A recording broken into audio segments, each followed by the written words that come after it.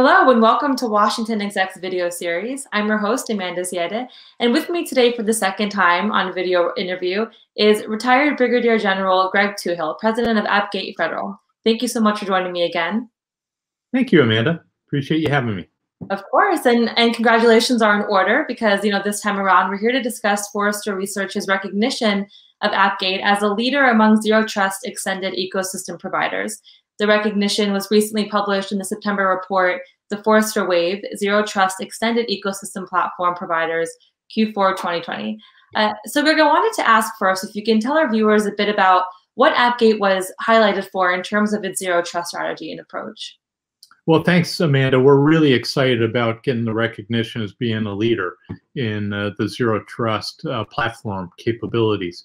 And we received the highest scores in 8 of the different categories that are out there. But, being an airman, I've got to just have 3 main points. So why were we considered a leader? Well, first of all, Zero Trust is fundamentally all about security. And from a network security and a workload security, we work extremely well across heterogeneous environments. So we integrate and play well with other capabilities, and it doesn't matter if you're on a cloud-based environment, on-prem, a mobile device. Our capabilities operate on any operating system, any device, any location. So network security and workload security, we scored extremely well. And that was critically important, particularly from an automation and orchestration and manageability and usability. That's the second point. Because most CIOs and CISOs don't want to rip out all their stuff and bring in, forklift in another product. What they want to do is they want to make what they have better, and they want to make things redundant so they can streamline and be more effective and efficient. So the fact that we integrate with a lot of great capabilities that are already out there through APIs, application programming interfaces, and our security and integration is great, takes advantage of the ability to integrate with what you have, to automate your security, to scale extremely fast and easy. And that automation and orchestration, manageability and usability makes it easy for the people that are using it from a user perspective, as well as the folks back in the server room.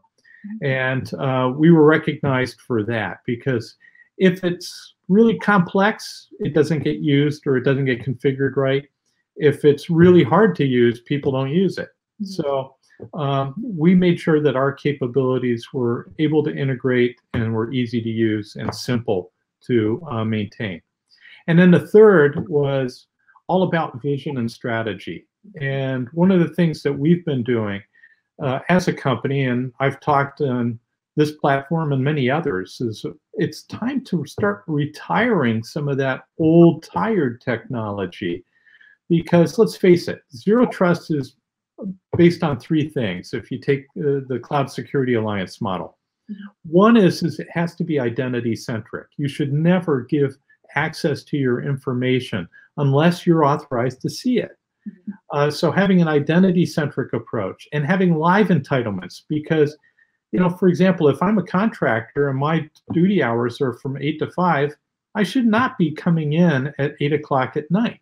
And that should be continually checking to make sure that those identity-centric attributes are maintained throughout the whole life cycle. You're never turned off.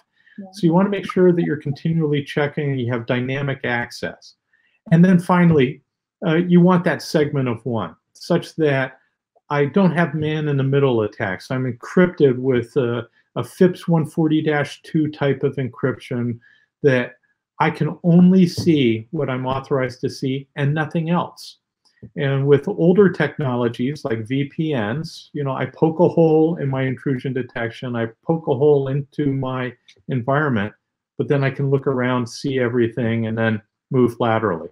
That's been around since Derek Jeter was a rookie in 1996, and it's time to retire VPNs, NAC, and some of the older technology, make security simpler.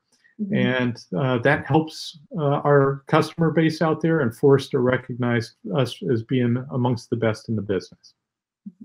Wonderful. And what does that recognition mean for you in your career? What does it mean to be a leader in this space?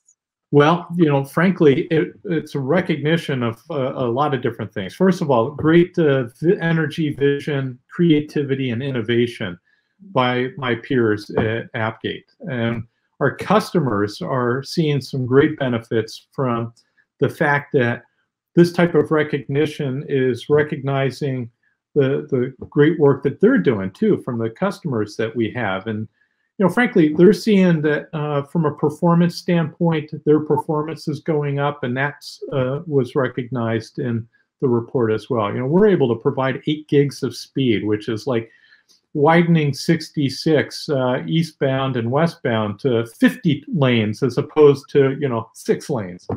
And it's extremely simple. For example, a technician that's looking at zero trust and wants to implement it across their enterprise, with AppGate, they can get certified within less than a week of training, as opposed to others that take months or weeks of training. And then further, we're highly efficient. I mentioned simplicity, but also being able to retire those VPNs, NACs, and other older technologies. We were recognized for the effectiveness and efficiency, where we're seeing our customers saving about 50 to 70% of their O&M costs by implementing zero trust and using AppGate. And then finally, I mentioned interoperability. We got some heavy doses of kudos for our ability to integrate across lots of different platforms, and kind of like the old BASF commercial. We didn't invent that kind of technology, but we're making it operate even better. So we can work with SIMs and firewalls, different identity systems. So it doesn't matter if you're CAC, PIV, YubiKey, or dual Octoping, we interoperate with all of them.